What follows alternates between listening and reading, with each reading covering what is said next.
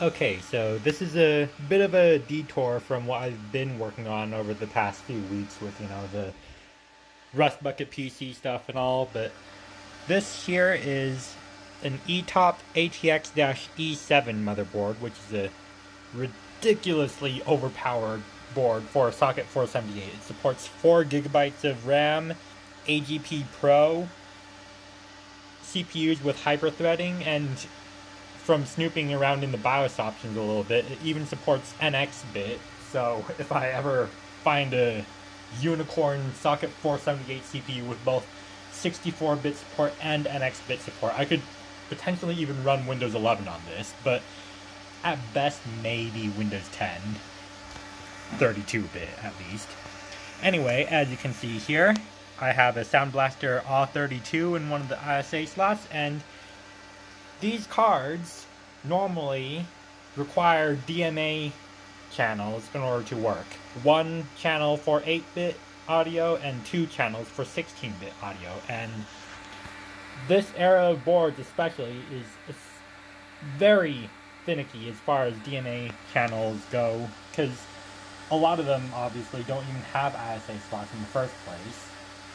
But the ones that do often don't connect the ISA slots to any of the DMA channel lines coming from the Southbridge chip here. This one does. And as proof of that, I am about to run the Creative Sound Blaster Diagnose program. We'll just continue on. We'll just auto scan.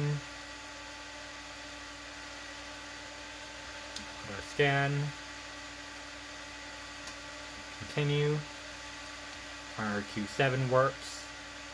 And here is where we're picking DMA channels. So, if I remember correctly, DMA channel 1 was auto-configured. Yep.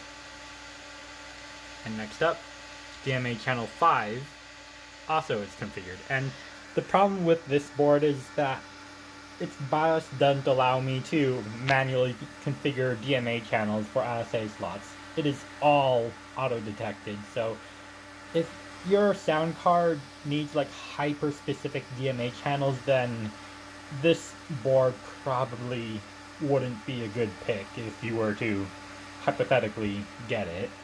But for plug-and-play cards like the Sound Blaster AWE32, it should work just fine. Anyway, so the speaker here is absolutely wimpy, so I'm just gonna press enter and play the sound.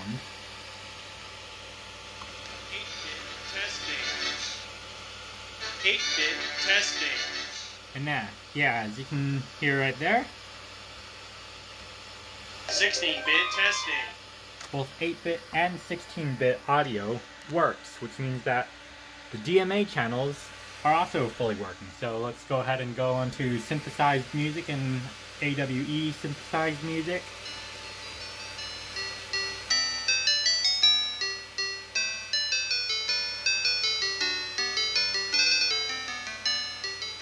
And yeah, audio control also works, so that's also nice.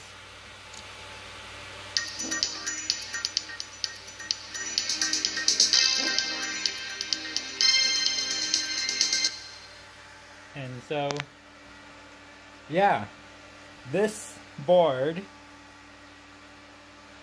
since it supports ISA DMA, I guess now it means that I have 2 systems that have that level of support, though this one supports manually steering DMA channels, but this one is a lot less nerfed than the board in that one. That one has an 845GV motherboard in it, while this one has an 865 chipset. And yeah, the 845GV chipset only has integrated video. I cannot use any AGP cards on it for external dedicated video cards, because the AGP slot on 845GV boards is a so-called ADD slot, which is for like pretty much slapping a DVI port onto the integrated GPU. Anyway, yeah, this one, as you can see right here, oh, I gotta be careful not to yank any wires out. This has an AGP Pro slot, which is a little bit longer than regular AGP, and as you can see here, there's also a little blanking thing there to prevent AGP cards from, well, regular non-pro AGP cards from being inserted in the wrong spot. And once again, it's got 4 RAM slots, and if I remember correctly, it even supports dual channel memory.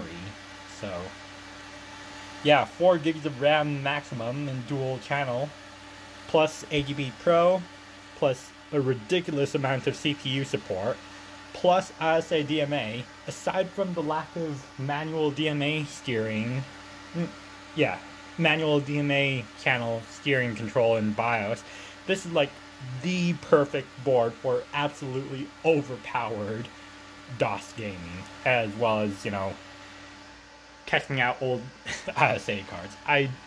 Funnily enough, it was actually this board that I was using to test the floppy controller after I replaced the actual controller chip here, because I put away my XT board so that then I actually have space to test this. So yeah, testing the floppy controller was my first hint that this board really does support DMA channels over ISA, and now with the Sound Blaster AWE32, that confirms it even more.